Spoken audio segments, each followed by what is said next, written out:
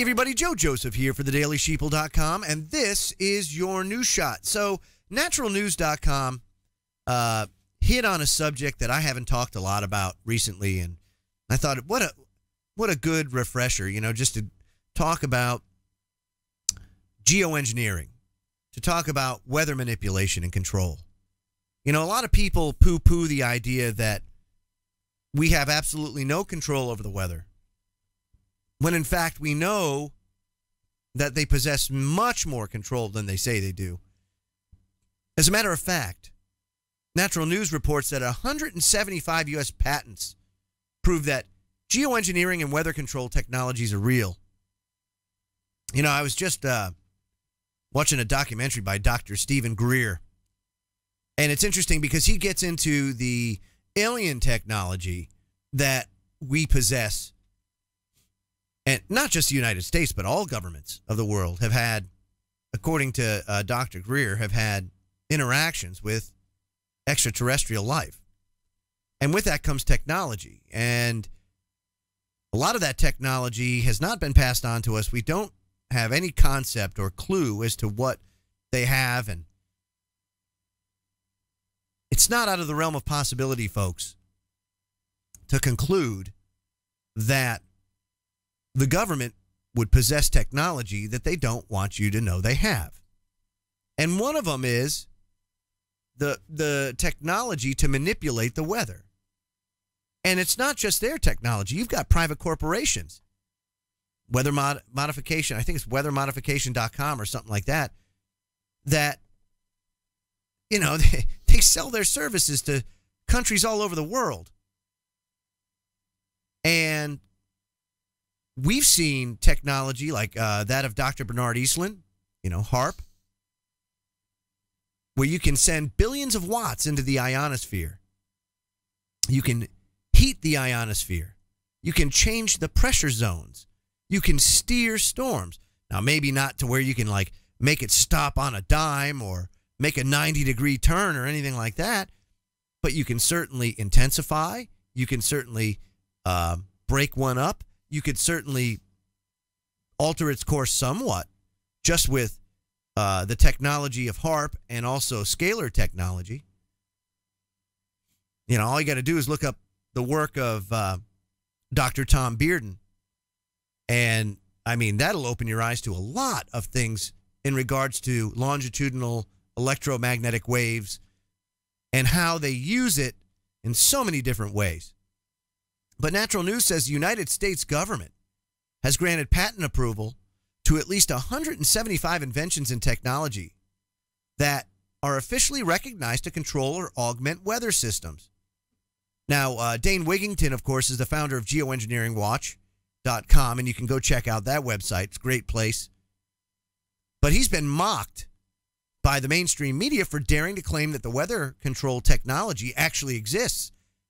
And you have scientists come out that says, well, you can't really do that. It's not really reliable. But it really is.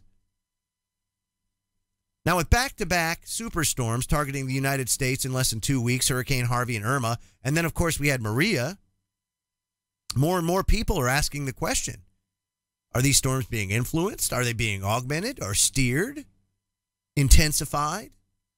What is it? What's going on?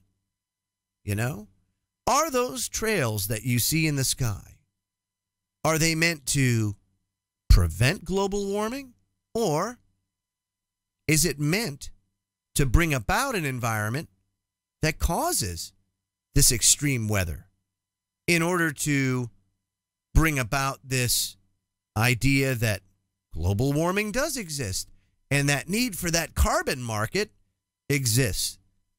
You got to remember, a lot of elitists like Al Gore and others have hitched their wagon to the global warming express. And they have bilked taxpayers around the world out of billions and billions of dollars. And it's sad. It's absolutely sad that people fall for this bunkum. And that's all that can be said. But science organizations all over the world who poo-poo this idea that we can control the weather, and I don't mean like fully control, but you certainly have more influence over storms. Personally speaking, I can tell you that just based on the patents that I've researched, we have the technology to at least make a token effort to steer these storms out to sea or dissipate them by changing pressures around the storms, which you can do. You know, also, the cloud seeding. We've been cloud seeding now since the 1940s, probably even sooner than that. We conducted experiments and used it in open warfare in Vietnam, weather control techniques, to make the monsoon season absolutely unbelievable and flood out the Ho Chi Minh Trail. We did that. Documented. So we have a lot of tools at our disposal to change the weather. Now, not us personally, but our government does and absolutely uses it in order to get what it wants, or the special interests what they want.